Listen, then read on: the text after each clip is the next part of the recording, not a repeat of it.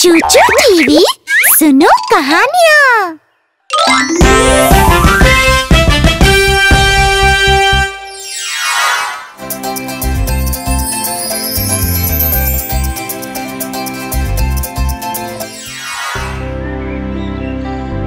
नन्हा चाचा अपनी लिखावट को लेकर हमेशा परेशान रहता।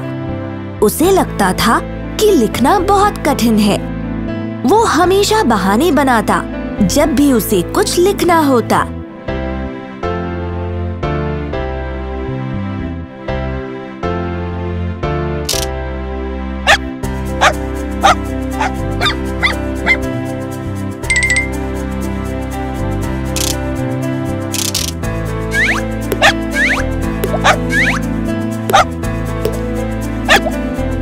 चाचा, मैं तुम्हारे लिए कुछ पेंसिल्स लाई हूँ।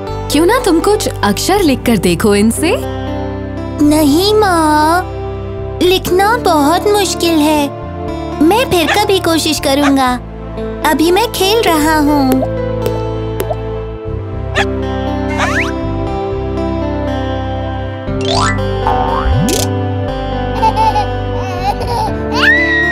चाचा की माँ जानती थी कि ये बहुत जरूरी है चाचा के लिए कि वो कुछ लिखना सीख ले। चाचा हमेशा कोई ना कोई बहाना बना देता है जब भी मैं लिखने को कहती हूँ। हमें कुछ करना चाहिए चाचा को ये दिखाने के लिए कि कैसे लिखना आसान है और मजेदार भी।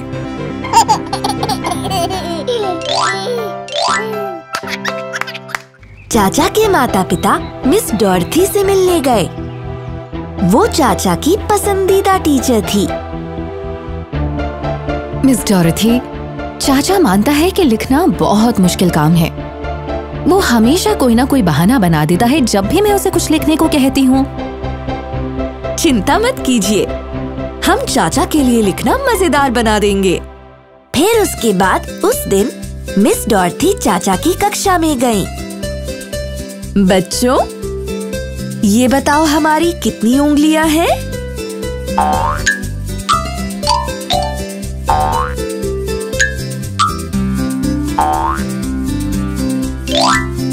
चाचा, क्या तुम बताओगे? हमारी 10 उंगलियां हैं मिस डॉर्थी, 5-5 दोनों हाथों में। तुमने सही कहा चाचा।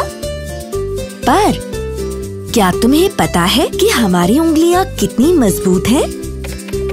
इनसे तुम बहुत कुछ कर सकते हो और इसीलिए हमें इन्हें और बलवान बनाना चाहिए। तो फिर चलो चाचा, मुझे तुम्हें कुछ दिखाना है। मिस डॉर्थी ने चाचा को दिखाया कि उंगलियों से कैसे पेंट कर सकते हैं। अपनी उंगली को रंग में डुबो। अब उसे कागज पर रखकर चलाओ।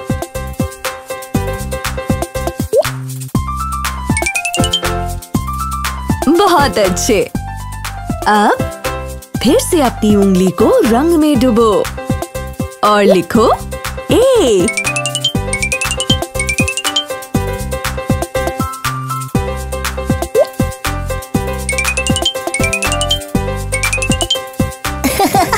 ये तो मजेदार है।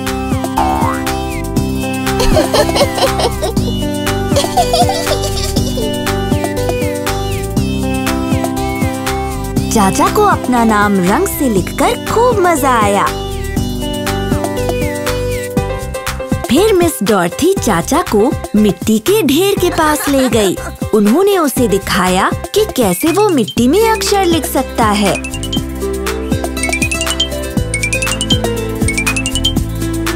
चलो आओ चाचा, अब हम मिट्टी में अक्षर लिखते हैं।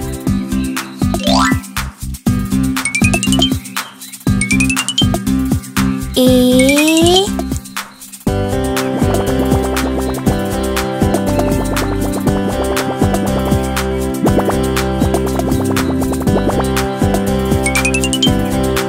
बी,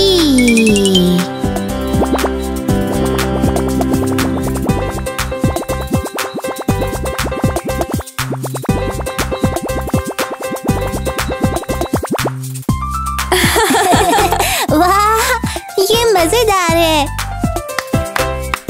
मिस डॉर्थी ने चाचा को चीका के साथ एक नया खेल भी खिलाया।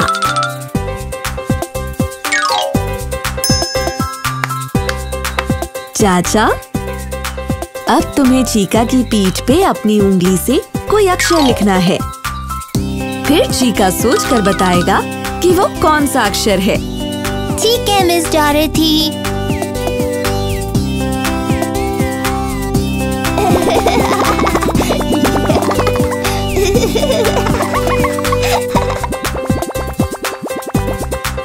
चीका, बताओ ये कौन सा अक्षर है?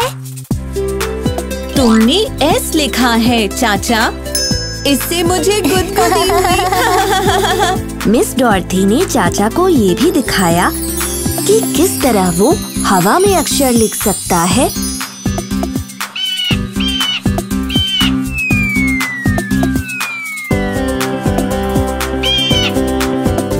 और पानी में भी।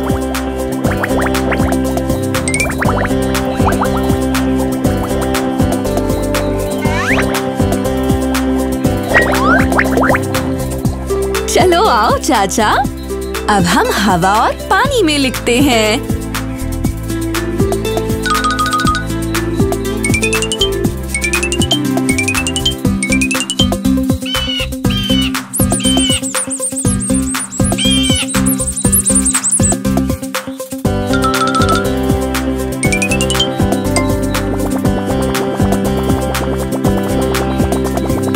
फिर मिस डॉर्थी ने चाचा को बीजों की मदद से बड़े-बड़े अक्षर लिखने को कहा।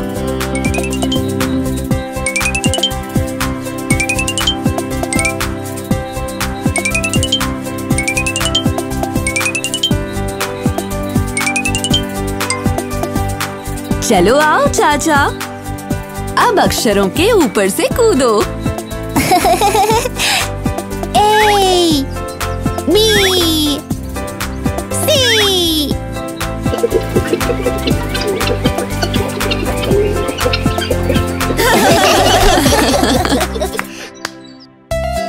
अब जब चाचा ने अलग-अलग तरीकों से अक्षर लिखना सीख लिया था, उसकी उंगलियां और भी मजबूत हो गईं।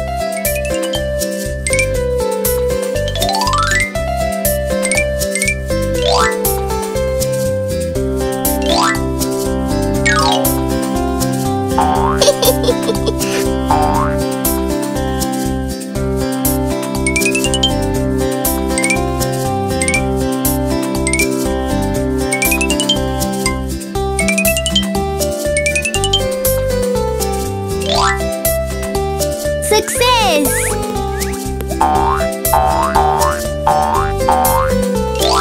अब उसे अक्षर और भी अच्छे लगने लगे थे।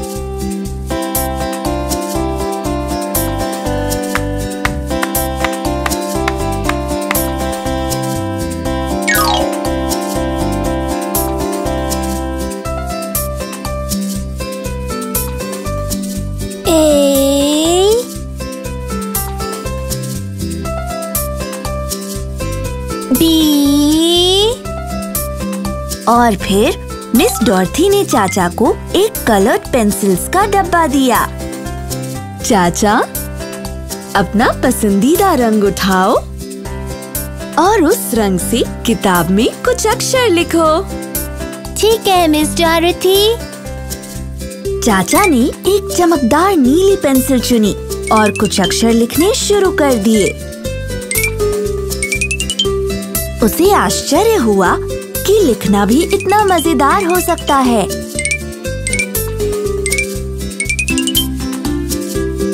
वाह मिस डॉर्थी, लिखना मजेदार है और ये बिल्कुल भी मुश्किल नहीं है। असल में मुझे लगता है ये बहुत आसान है।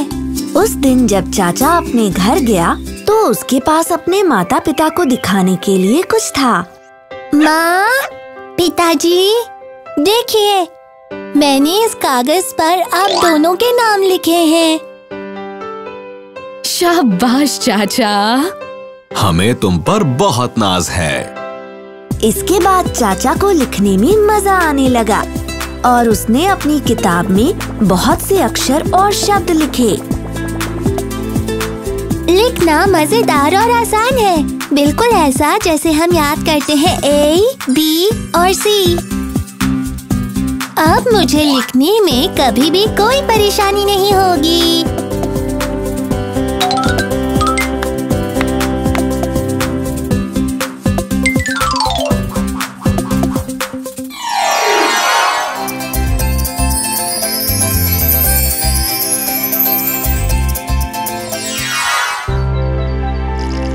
चीका एक अच्छा बच्चा था, पर वो बहुत आलसी था, खासकर तब जब उसे अपना होमवर्क करना हो।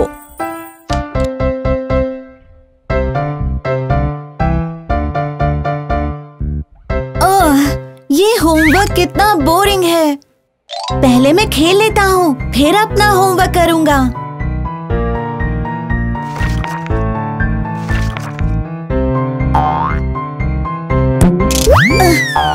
चीका हमेशा ही ऐसे बहाने बनाता जब उसकी माँ उसे अपना होमवर्क करने को कहती। चीका, प्लीज अपना होमवर्क कर लो। बस तुम्हारे कुछ ही सवाल तो रह गए हैं। मैं बाद में करूँगा माँ, अभी मैं बहुत थक गया हूँ। चीका झूठी कहानियाँ भी बनाता था जब उसकी टीचर उसे होमवर्क दिखाने के बारे में पूछती।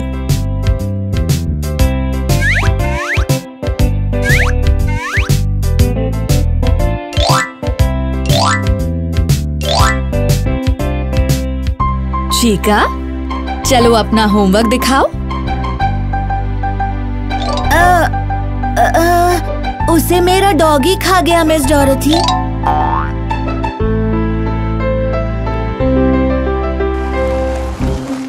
चीका की माँ एक दिन मिस डॉरेथी से मिलने आई। वो चीका की मनपसंद टीचर थीं। चीका अपना होमवर्क कभी नहीं करता मिस डॉरेथी, चाहे मैं उसे कितनी बार क्यों ना कहूँ। मेरे पास एक तरकीब है। हम कुछ ऐसा करेंगे जिससे आज के बाद चीका हमेशा अपना होमवर्क करेगा। मिस डॉरेथी ने उस दिन बच्चों को होमवर्क दिया। सुनो बच्चों, आप सब अपना होमवर्क आज ही पूरा कर लेना। ये बहुत जरूरी है। मैं उसे कल चेक करूंगी। जी मिस डॉरेथी। पर मिस डॉरेथी के याद दिलाने के बावजूद चीका ने उस दिन अपना होमवर्क नहीं किया। ला ला ला ला ला ला। अगले दिन मिस डॉरेथी ने क्लास में एक घोषणा की। बच्चों, तुम्हारे लिए एक सरप्राइज है। हमारे प्रिंसिपल ने स्कूल के बगीचे में आप सभी को बुलाया है। स्कूल के बगीचे में? हाँ, वहाँ तुम सब बागवानी करना सीखोगे।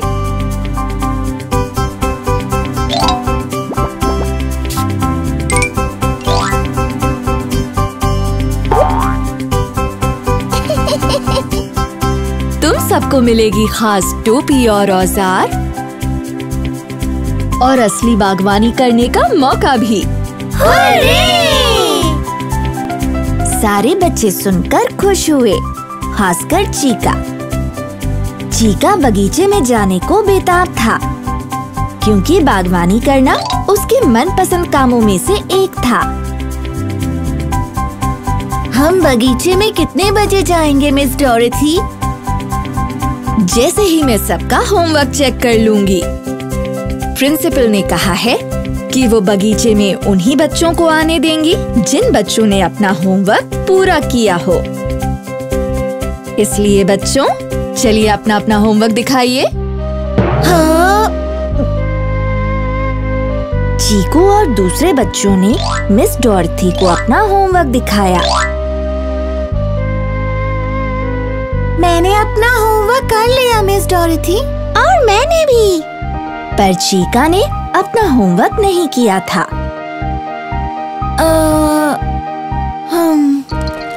इसलिए चीका ही वो बच्चा था जिसे बगीचे में नहीं जाने दिया गया। मुझे भी बागबानी करनी है मिस डॉरेथी। अगर आज तुम अपना होमवर्क करोगे चीका, तो कल हम सब बगीचे में जा सकेंगे। उस शाम चीका ने अपना होमवर्क बिना किसी के कहे पूरा कर लिया। उसकी माँ ने उसे एक बार भी याद नहीं दिलाया। अगले दिन चीका ने तुरंत ही अपना होमवर्क मिस डॉरेथी को दिखा दिया। मैंने होमवर्क कर लिया मिस डॉरेथी। बहुत बढ़िया चीका। तो आज तुम भी सबके साथ बागवानी करोगे। हुर्रे! मिस डॉरेथी सबको एक बार फिर बगीचे में ले गईं। और इस बार चीका को एक टोपी और औजार भी मिले और उसने अपने दोस्तों के साथ बागवानी की। हुर्रे! उस दिन के बाद से चीका अपना होमवर्क हर रोज खुद ही कर लेता। इससे मिस डॉरेथी और उसकी माँ को उस पर बड़ा नाज हुआ।